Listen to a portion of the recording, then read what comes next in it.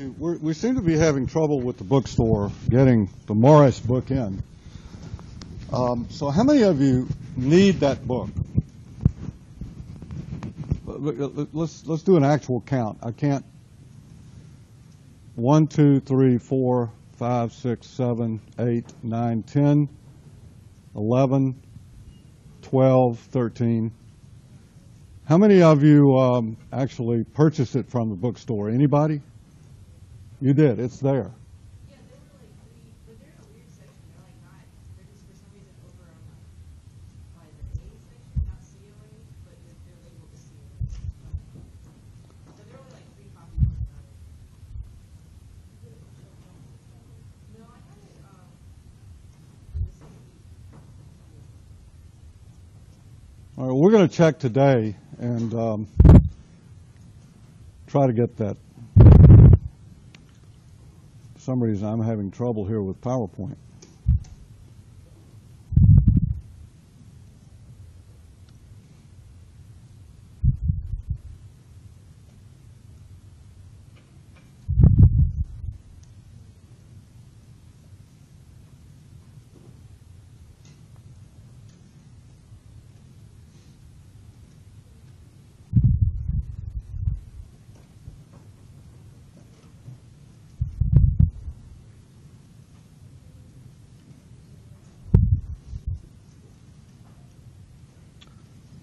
While this is deciding, there we go. I was about to say while this was deciding whether to open or not, that I would try to explain something that in listening to my last lecture, I think I glossed over and did not explain very well. And there's sort of 2 parts to it. The first is that, as I mentioned, quoting Nicias on the shores of Syracuse, in the Greek mind, the people are prior to the city. The people comes first. We see that in Aristotle. In the Roman mind, the city comes before the people. You could not be Roman unless there was a city called Rome that could be inhabited. Now, that is significant, and it is also significant that Rome begins as a political association. It doesn't actually evolve into that, where they themselves marked their beginnings from a specific point in time when this concord was reached between Latin and Sabine, according to the myth. That it was, from the beginning, a political association that was an amalgamation of a variety of different cultures, perhaps combined with the fact that their gods were not already present in a place but had to be conjured up by a ritual, meant that they could move around, and wherever they went, they could conjure up those gods, and if everything was okay, they could then sort of say the sooth and lay out the diagrams and plow the pomerium, found the city, and at that point, once you inhabited it, you became Roman, regardless of where you came from before that. That perhaps accords them a certain advantage in terms of the long-term success in sort of foreign territories. So today, after we go through the buildup of the Roman Forum, we will then move to colonial cities. We may not get through all of that today, but we will, as I said, consider this part 2 of a 4-part module. Now, the material record is interesting because oh, great. Okay, well, let's try that.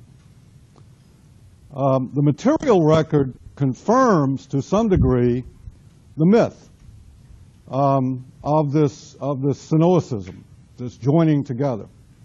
Because in the forum itself, in the forum necropolis, which, like in Athens, was covered over at some point and reoccupied, in the same grave shaft were found cremation graves and inhumation graves. And if you recall, the Sabines practiced inhumation, the Latins practiced cremation, and so what you've got is a husband and wife, or a wife and a husband, a family unit, in other words, being buried in the same grave shaft one of which was cremated, one of which was is through inhumation.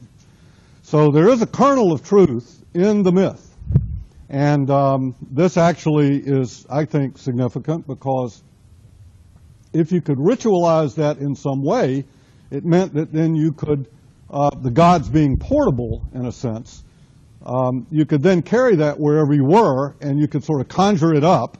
And then if you did the ceremonies right and performed the rituals right, plowed the pomerium, this is what we're going to be talking about, put in the cardo and the decumanus and the mundus and the capitolium and so forth, all the major sort of public constitutional elements. It didn't matter where you were, it was still Rome. It was a little Rome. And thus the planting of locks of hair, first fruits, dirt from where you were born that you would put into this hole and then seal it up was in a sense symbolically planting a piece of Rome into the ground somewhere else, right?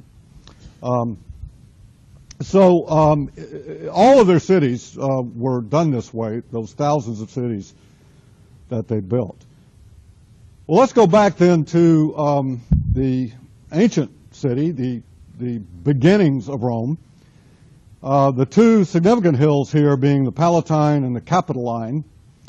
Capitol, by the way, is where our word in English, Capitol, comes from the building. So the state Capitol is spelled with an O, and Atlanta is the capital spelled with an A.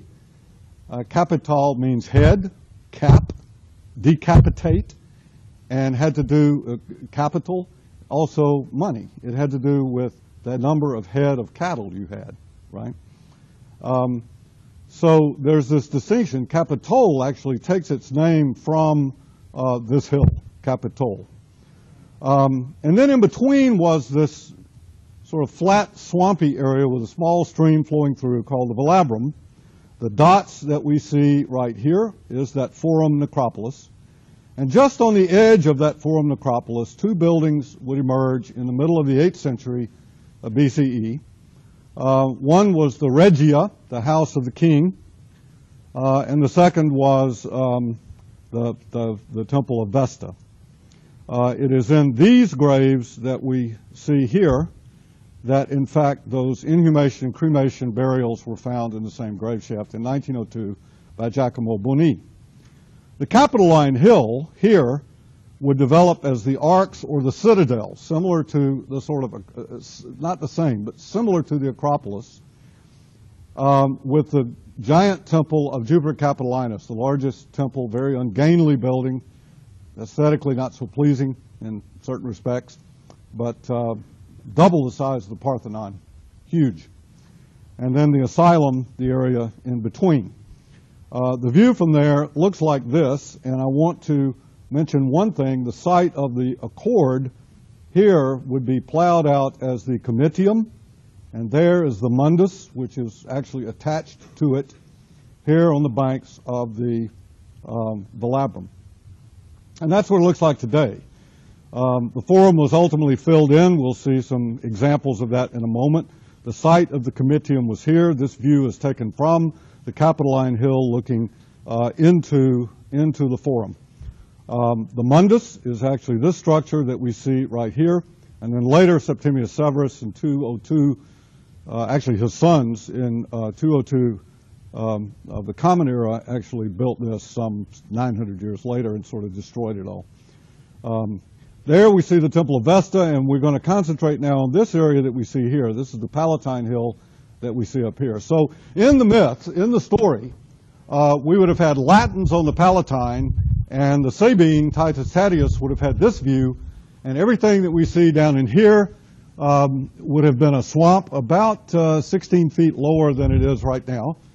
And this is the Augustan period, 1st century BC AD, right on the cusp of that level of the forum, the historical level of the forum, with a stream flowing through it, right? So these two buildings that we see here at number 45 and number 46, number 45 is the Regia, or the House of the King, and number 46 is the Temple of Vesta. Vesta was a very old pre-Roman cult that had to do with the sort of symbolic familial hearth. She was the goddess of domestic affairs, and the priestesses of the cult of Vesta were to keep the fire burning. That was their primary goal. But it was attached to and part of what is now believed to be a much larger sort of imperial, not imperial, but royal complex that we see here. Now you'll also notice that all of the orientation of these buildings is pretty much in this direction, with the exception of this that we see right here, because that was the original orientation of the forum that we will see in just a moment. There is showing true north and true south, east and west. The circle or oval that you see in the upper right quadrant is the Forum Necropolis. And then the black circle that we see here at the intersection is the House of the Vestals. And apparently this was part of this much larger complex, all of which was oriented, as you'll see in the Regia, the remains of this building that we see here, all of it was oriented in this particular direction. Now, the reason this is important will become apparent as we go through the colonial town founding ritual. The only place, one of the only places, there are only 2 or 3 places where this registers, the original orientation registers, is here in the atrium of the House of the Vestals. That's the Temple of Vesta. That's the remnants of the Regia.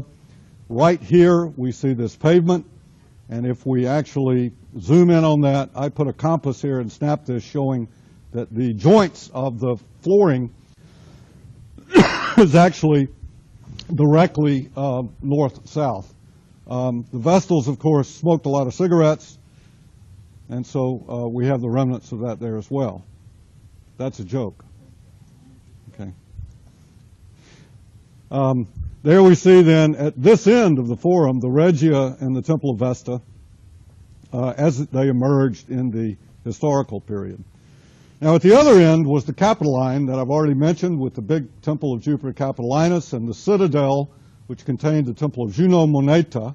And then we see these sort of public assembly places here, the Comitium, the sacred hole in the ground called the Mundus, which actually had a stone on top of it called the Umbilicus, symbolically connecting it to the heavens, the underworld to the heavens. Excuse me. And then this very ancient temple here, which was the Hades, or altar of Saturn. Saturn had originally been on the Capitoline, but he kind of got kicked off and moved down the slope. It's sort of a side story, but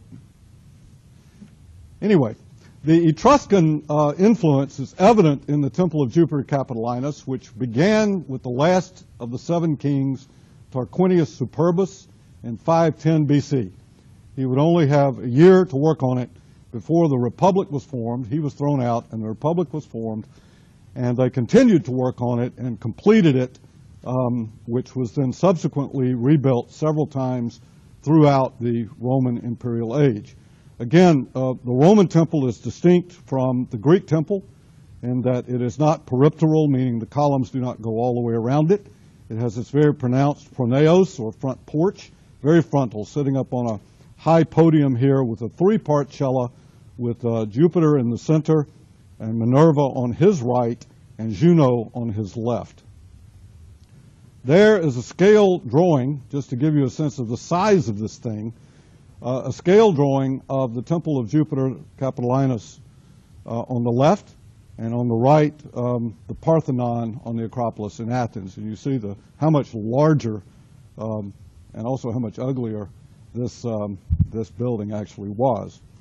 So we begin to get then, after the conjoining of during the regal period and on into the early Republic, we get a sort of embryonic public space emerging down here at A. This will be the Forum. The signal act was the encapsulation, as we'll see, of this Velabrum stream into a sewer called the Cloaca, means drain, Maxima, the great drain. This was an enormous public health move because it got all the E. coli bacteria away. It also meant that they could actually pump gravel into the Forum, drain the swamp, and raise the level of it so so that it could be used as political space. It's a huge engineering feat. This occurs in the middle of the 6th century BCE. The water supply, so here we see the Forum Necropolis, totally abandoned by this time. The Regia, number 4, which remained in the Republic even though they no longer had kings. They instead created an office called the Rex Sacrorum, the king of sacred things. Some very famous people became that. In fact, they held the office of Pontifex Maximus. The Pontifex was the keeper of the bridges. Pont, keeper of the bridge. Remember the salt trade, controlling the salt trade and the wooden bridge across the river. So embedded in their religion was the notion, in fact, that this is sort of part of this collective thing. You're the curator of the bridge. Later, in the Christian period, popes will assume that title. The water supply for the embryonic city was this spring that flowed here at the base of the Palatine Hill called the Fons Juturni, where it then flowed into this little winding stream. And then here, the original site of the Comitium with a sacred spot called the Lapis Niger, a black stone. Number 3 is the Mundus. And the gray building is the site of the original Curia. What is the Curia? It is the equivalent of the Bouleuterion in the Greek city. It was where the Senate met. Originally, they met outdoors. And the Senate is actually an interesting thing because the Senate, it actually comes from a Latin word, cenaculum, which is embedded in our English word senile. It meant old man. And this was the tribal council that acted as a kind of advisory body to the king and elected the king. They elected the king. Later in the Republican period, they would elect the consul who actually presided over the Senate. But the Senate could pass no laws. The Senate issued decrees.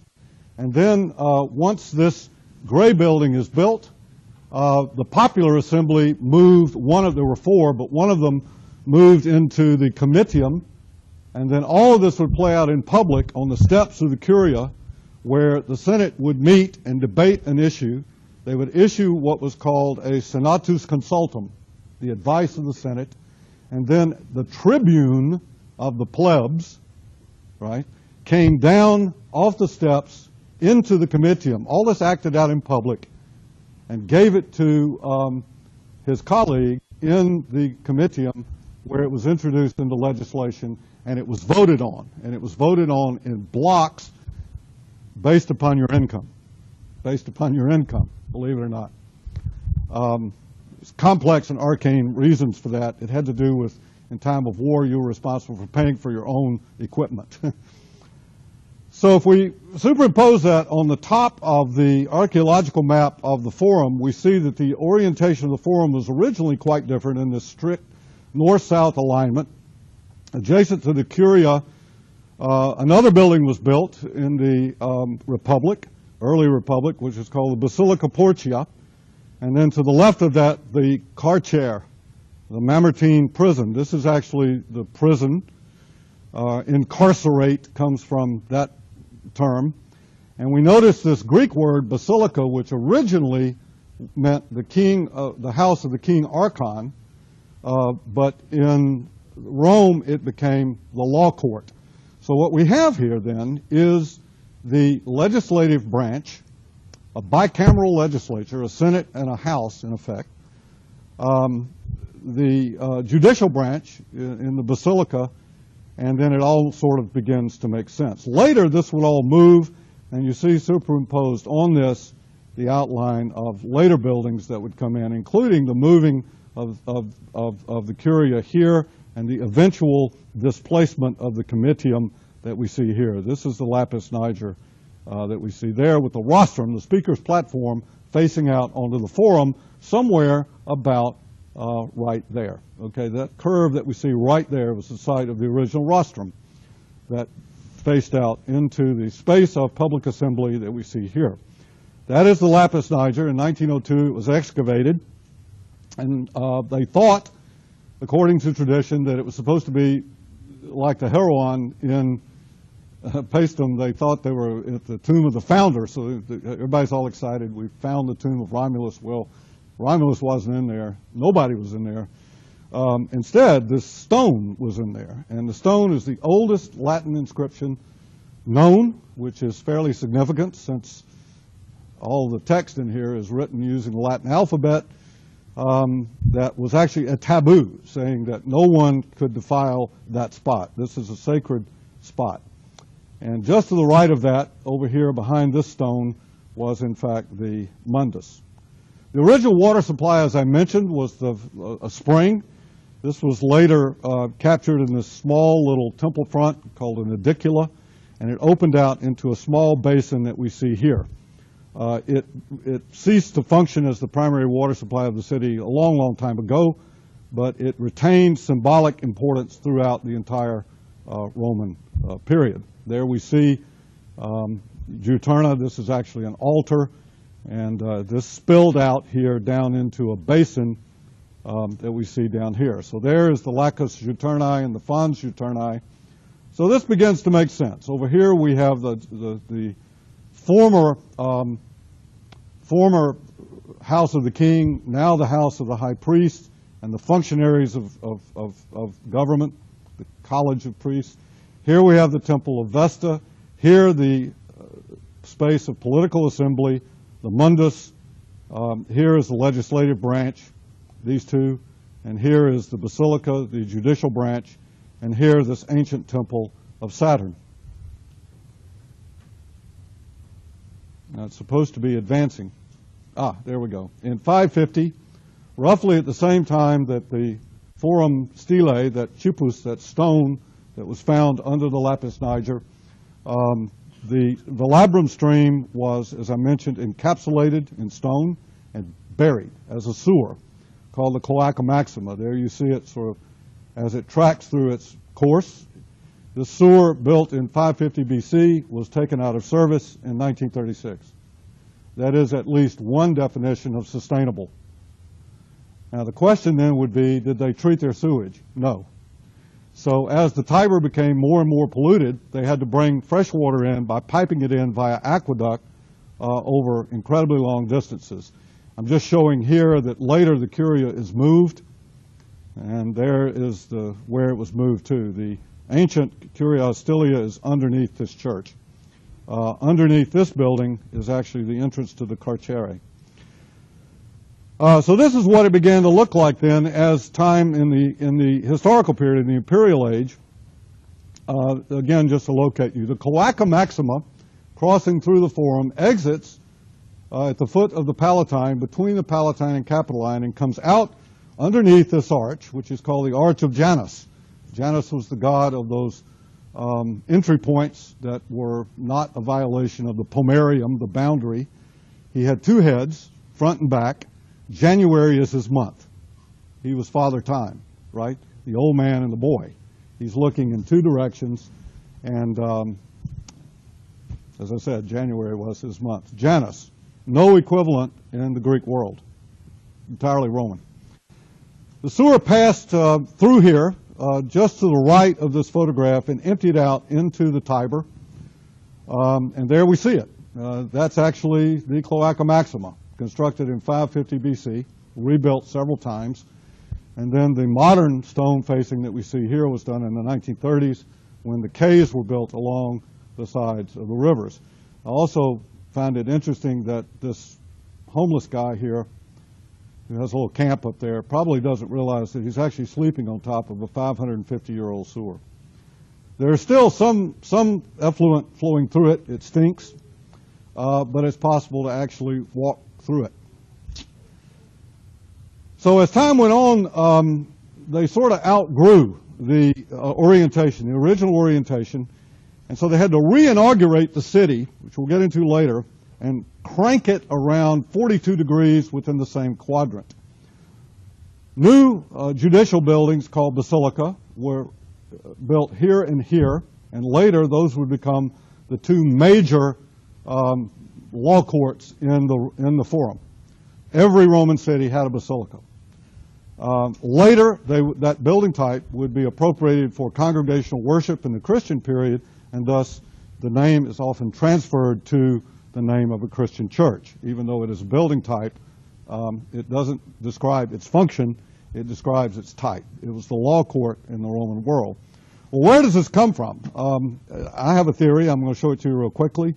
This is the Stoa of Attalus. I think what they did is they took the Stoa, the Greek Stoa, they cut it in half. They then reversed it and joined it together, and what you got was side aisles, a nave, and then shops at least on one side, or later side chapels that open to the interior. When this functioned as a law court, typically it would have an edicula at this end, actually at both ends, and the entrance was on the side. And it is there that the, like this apse that we see, is where the judiciary, where the magistrates would sit when court was in session, and lawyers would confer with their clients here in these side aisles. The basilica form, of course, was to get light through these clerestory windows that we see here down into the nave. It's a very old church, Santa Sabina. Some of you in the room have been in it. Some of you are very familiar with it. And that's about as close as we can get to a 1st century A.D. Roman law court. That's what the building would have looked like. Okay? And there it is, the Basilica Fulvia Aemilia, built in 179 BCE. The brick building that we see in the background here is the Curia Julia. It was begun by Julius Caesar, completed by Augustus. There we see, looking down the nave. And there we see it as number 5 with money changers and shops at number 2 and 3, opening out Stoa-like onto the Sacravia. And then a second basilica is constructed at number 35 on the map, which is called the Basilica Julia. Again, the Curia is changed and moved, and I've got to go back and get rid of that because it's inappropriately placed. This is the Basilica Julia. It was a very large building that we see looking down toward the Palatine Hill that we see here, and then here we have the Temple of Vesta. This is the Temple of Castor and Pollux, which those 3 columns stood through all of time, and it's irrelevant really to this discussion. This is the 42-degree rotation within the same quadrant that I mentioned, so that by the late Republic, this is more or less what the Forum looks like. Now, this set a pattern that would be repeated in a certain way over a long period of time outside of Rome in all of their colonies when they would inaugurate a town. Again, all of their colonies, all of their colonial enterprises were inaugurated prior to occupation. That is what made them Roman. Well, Rome in the mid-Republic was a very small operation in central Italy. It would come to control an area larger than the United States today, and implant Roman institutions everywhere in North Africa, the Middle East, Europe, so on. But the turning point came at the close of the 3rd century, around 200 BCE, with the 2 wars with Carthage, beginning one around 240 BC and the other one finally concluded in 202. What was Carthage? Carthage was a Phoenician settlement, a city that was built in what is now Tunisia, very close to Rome. And they controlled, the Carthaginians controlled the entire western end of the Mediterranean. Who controlled the eastern end of the Mediterranean? Well, it was the remnants of the Alexandrian Empire. So the Seleucids controlled what is now Lebanon, Syria, part of Turkey, all of Iraq, down into Israel. And the Ptolemies controlled Egypt and then up into Judea, part of the southern part of what is now Israel, as well as a series of of alliances that they had with these leagues of cities called the Achaean League, these Greek cities that were joined together in leagues. War broke out in the first Punic War when they were fighting over some rather silly things, actually, fighting over a group of people down in Sicily. Carthage was the major naval power in the Mediterranean at the time. Rome did not have a navy. They did not have a single ship. By the end of this, the first Carthaginian War, Rome had defeated the Carthaginian navy. And this was not possible. I remember a number of years ago when Puerto Rico beat the United States in basketball. And everybody was saying, yeah, how could that happen? I mean, Puerto Rico, yeah, they're really nice people down there, but, it's a little bitty island and sort of like the 51st state, but not really the 51st state, and some of them want to be in blah, blah, blah. But the United States, we invented basketball. This great big country with 350 million people. We got beat by Puerto Rico? Well, that was sort of the Carthaginian mindset, right? How could this group of people who didn't even have a ship, in fact, who learned, built their navy by capturing a Carthaginian ship and putting it on the beach and teaching the people to row while the thing was on the sand, all right? The slow one now will later be fast, right? And they could never learn how to actually fight naval battles. In fact, at this time, the way you fought a naval battle was to pull orthogonal to your enemy ship, and then you had ramming beaks on the front of your ship, and you would try to ram the ship in the side and sink it.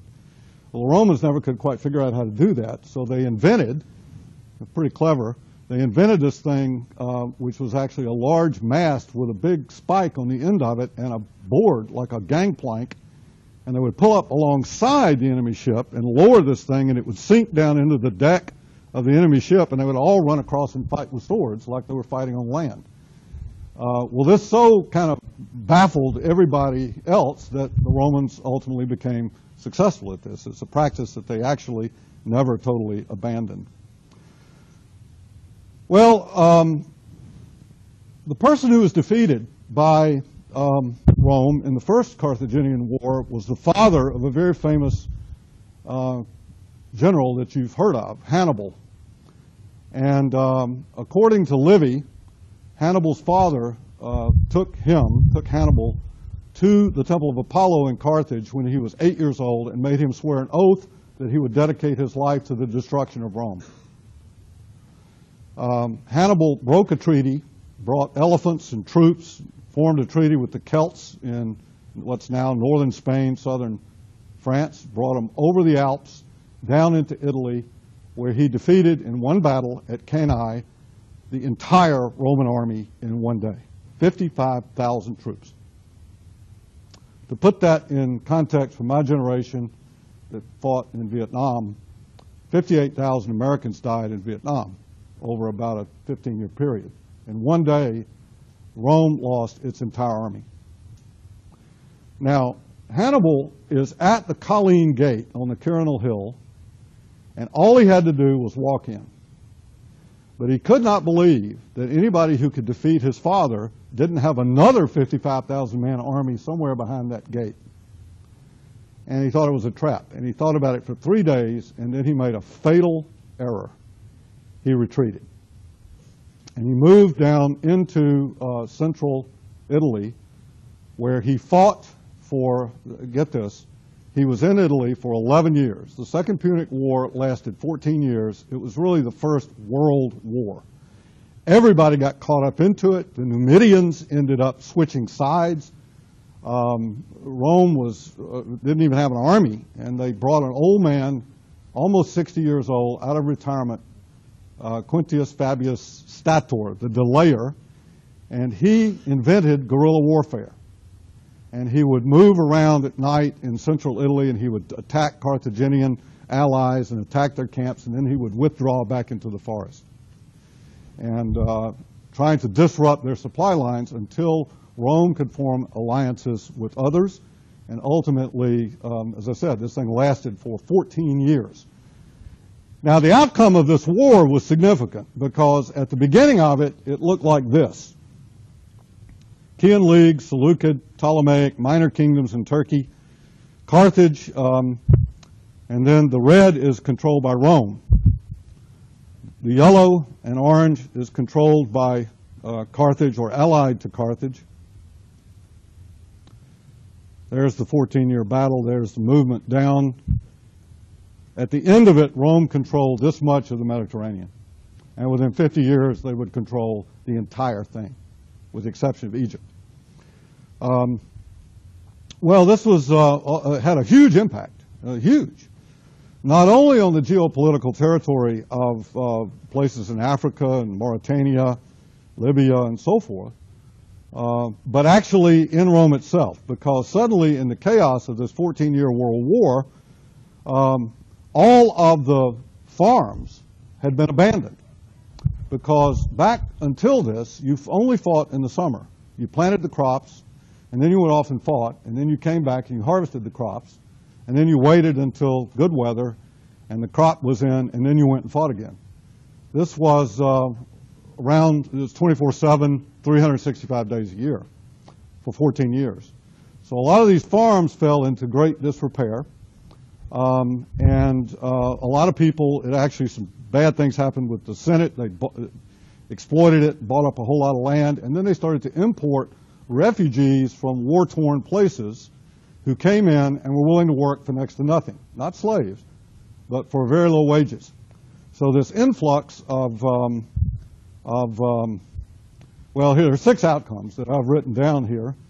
And the first is that it altered the entire balance of power in the Mediterranean.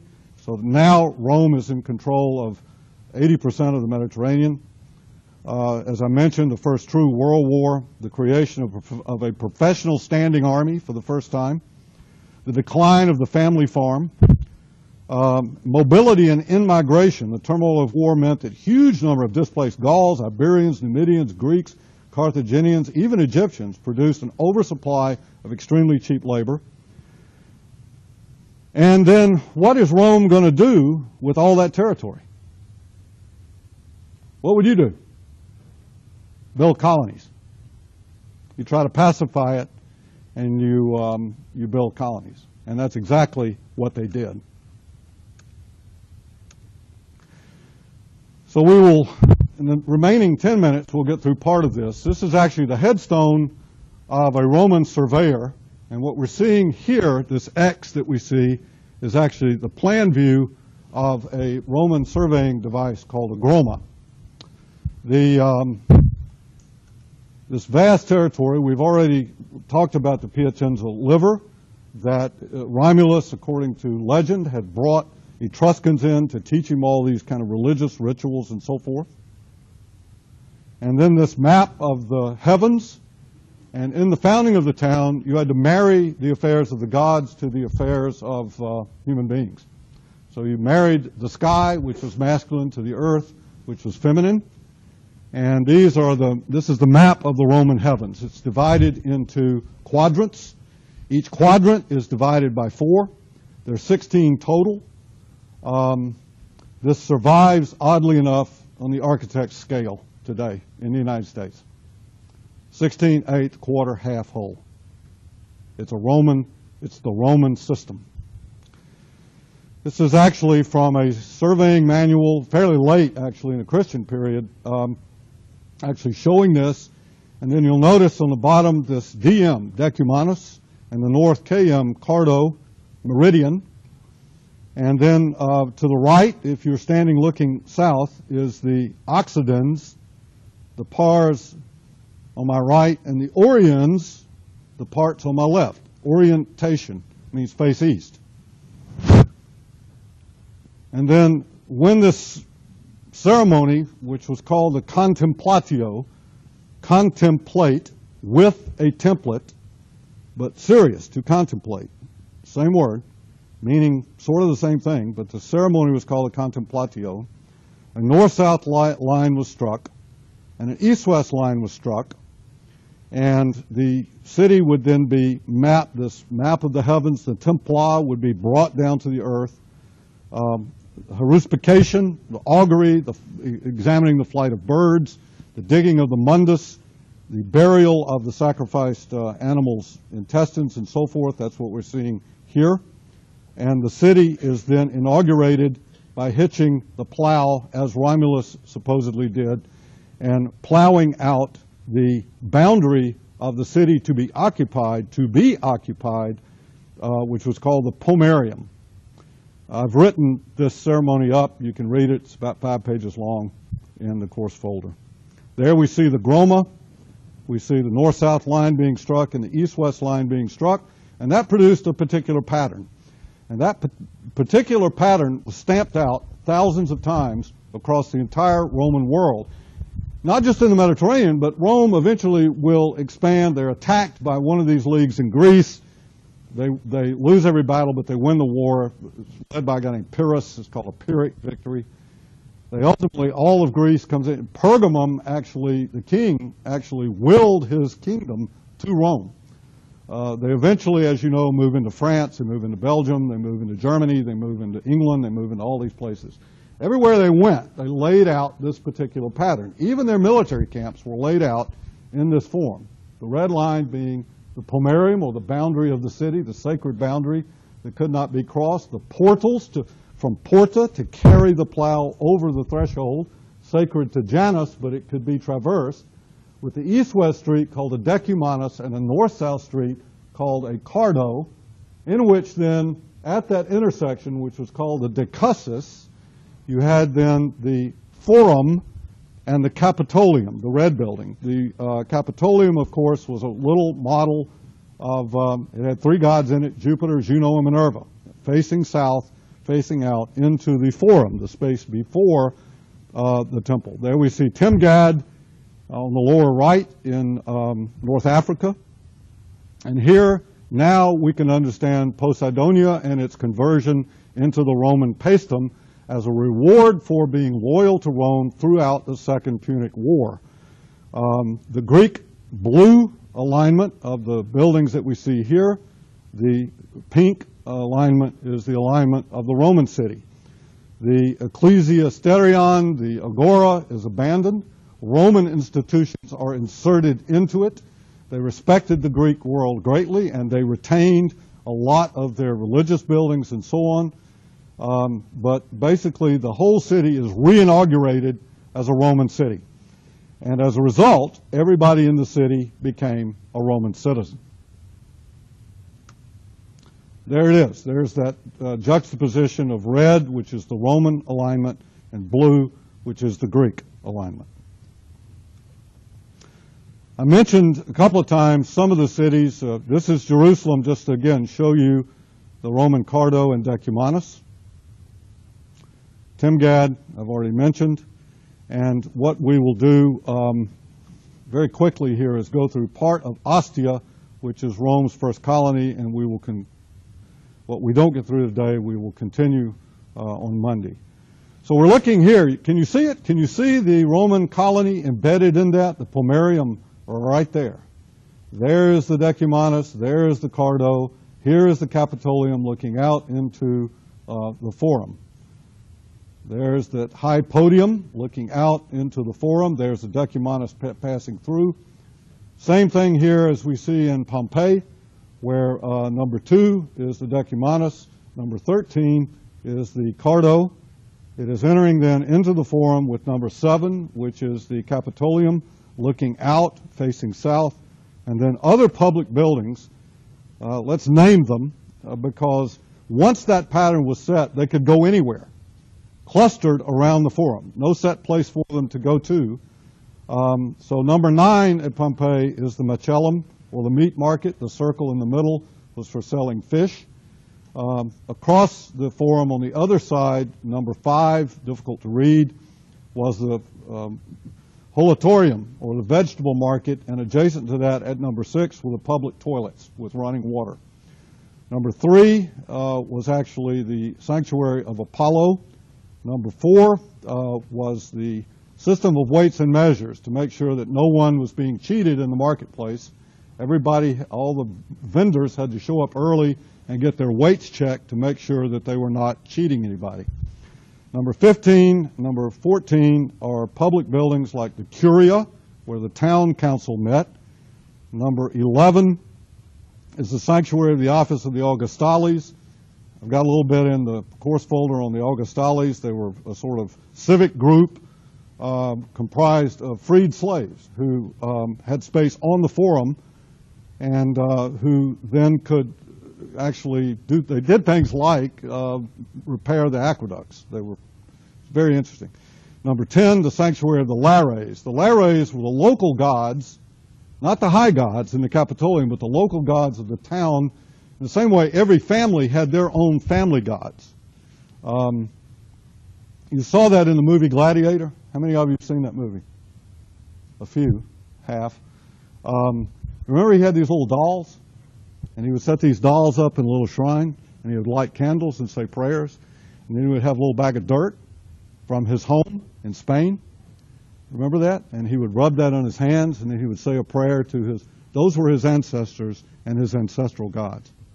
They did their homework in that movie. It was really quite good. Every town had one of these. This is the Lares, and it is not advancing for some reason. It is 5 till, so we will stop at this slide.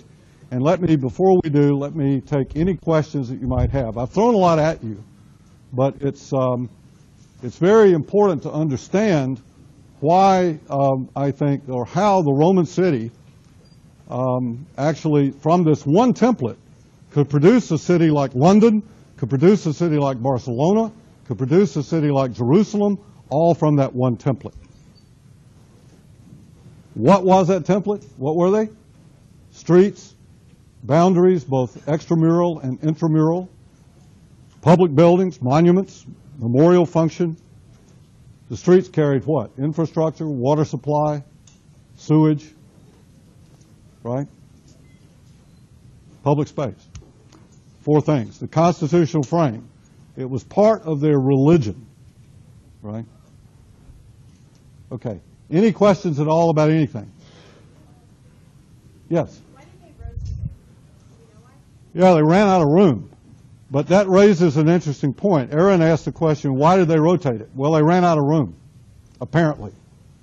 But because the city was born out of a ritual that was tied to ritual myths of founding, if you said the sooth right, if you went through the ritual correctly, and the birds appeared, and the liver was good, et cetera, if you named that south, that was south. You got me? You name it south, it's south. So as long as it was in the same quadrant, and as long as all the signs from the gods were adequate, were good, then that became south. Does that make sense?